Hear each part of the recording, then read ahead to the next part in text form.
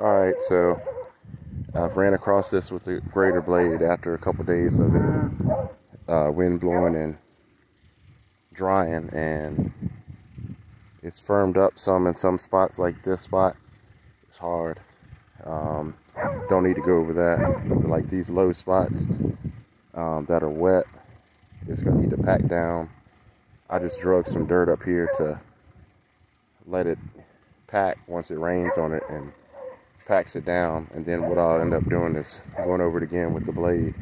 But it did a good job so far for the dirt to be as moist as it is and fluffy. It's like right here is another wet spot. You can see where I'm pushing my foot and it's going down. It's not packed.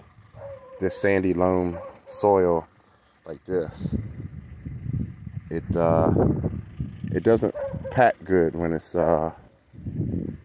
dry and fluffy. So once it gets wet and packs down, then I'll go ahead and hit it again. But as you can see, no ruts. The road blade did its job. This is a low spot right here. I gotta wait till this packs down, and then I might bring in some more dirt.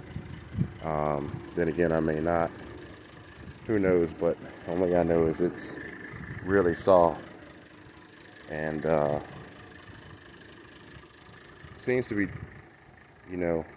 shaping up pretty good. But I may grab a scoop of dirt out the woods after everything's packed down and run over it and spread it out.